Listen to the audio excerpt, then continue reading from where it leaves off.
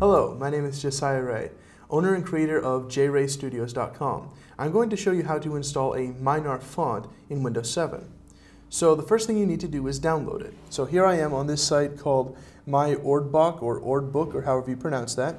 And you can go right in here, do a search, and it's got Myanmar 123, and we want to click the Windows download. I've already downloaded this, and what it's going to do is download a zip file to your computer. So after we extract it, it looks like this. And it's got a whole mess of files in here and an executable. Don't execute it. What we want is this TTF file. So let's click on that, and we're going to right click and say copy.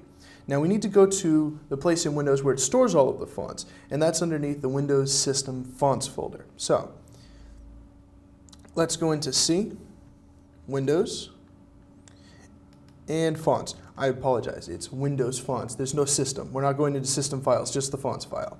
So let's right click someplace in here, and we're going to say paste. And it's going to actually pop up with an installation dialog box because it knows you're trying to install a new font on the system. So just to make sure that that actually worked correctly, let's fire up Word and see if we can select the font. Go to Start menu, type in Word, and open up Word 2007. And now right here, instead of Cabaret, we're going to try to select our Myanmar. And there it goes. It automatically selects Myanmar 3. So we have successfully installed the Myanmar font on our computer.